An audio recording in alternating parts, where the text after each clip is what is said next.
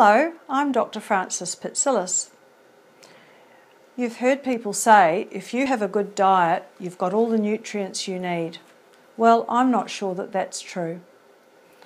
What sort of soil is it grown in? Do you have a good diet all the time? I don't. Most people don't. How long have the vegetables been in the refrigerator? And have you got an illness? Yes, various conditions can cause nutrient depletion, and helping to correct any vitamin deficiency helps that condition to get better. What are the conditions? Well, before we go into that, the susceptibility for nutrient depletion occurs by genetic predisposition. Yes, it's true.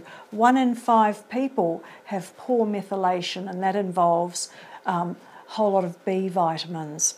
And some people inherit the vitamin D deficiency gene. Yes, I bet you didn't know that. It also depends on dietary habits, whether you're stressed, because a lot of your B vitamins, magnesium, zinc, vitamin C are depleted. Lifestyle factors like smoking.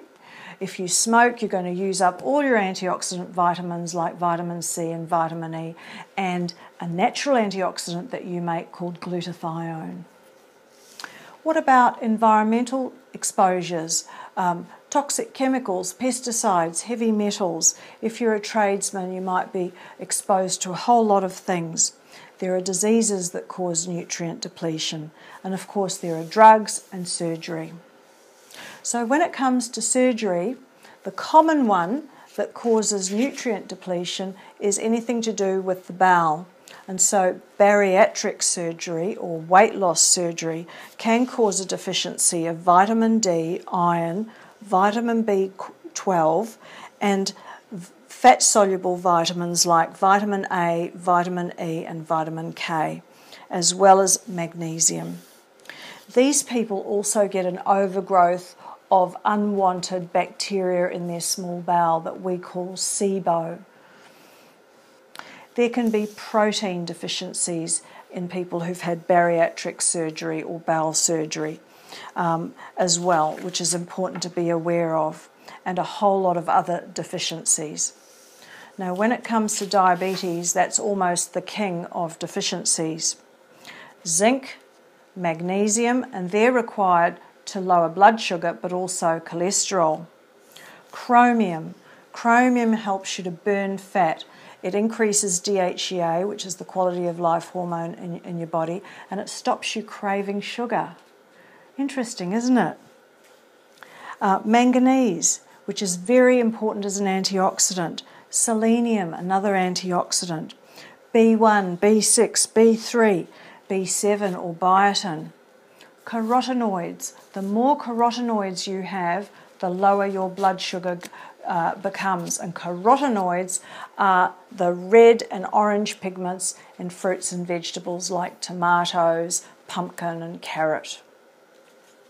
Vitamin C and vitamin E. So with diabetes becoming a lot more common, it's something like 30% of people over 65, we need to be aware of this. Now what about older people? We're all living longer. We may not have the quality, but we are living longer. So what happens in older people? Well, in studies, we have found that they have had a lot more colds and flus, diarrhea and pneumonia.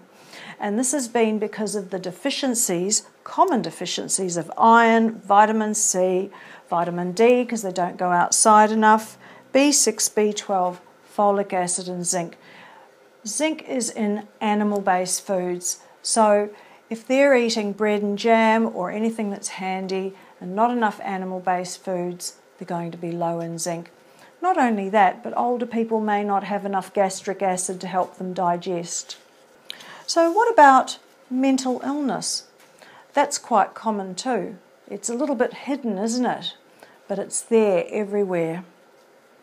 What's important in this area are fish oil, zinc, folic acid, magnesium, and many other vitamins and minerals. And what about celiac disease and inflammatory bowel disease? They're all bowel diseases. Well, they will all have an array of vitamin deficiencies.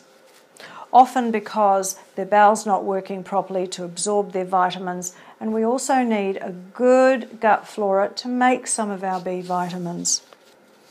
And last but not least, what about Alzheimer's disease? Well, some of the easiest things to fix in Alzheimer's disease that are able to reverse any cognitive decline include B vitamin deficiency and thyroid. But when it comes to vitamins, what we're really interested in are the sort of vitamins that protect the brain, like antioxidants that help the brain to work, and the B vitamins, including vitamin B12. In addition, we've got selenium, vitamin C and E, because they help each other with their antioxidants, and not enough zinc, because often people with Alzheimer's disease have too much copper, and copper and zinc balance each other. As we get older, we get zinc deficient and copper dominant. We don't want that, so we have to supplement some zinc. I think I've mentioned vitamin D. It's really important. B vitamins. B12 deficiency is present in 40% of neuropsychiatric conditions. And if I haven't already mentioned it, fish oil is very important as well. So, as you can see, if you have a chronic illness, it's really important to think about the fact that you might be deficient in something. A lot more if it's got to do with your bowel, but also if you're getting older and if you've got diabetes. Perhaps a good strategy which would be to do the basics, a good multivitamin, some vitamin C and some fish oil, and then consider whether you might need zinc and magnesium, and you can test for things like iron, B12 and vitamin D. And I hope that information is useful.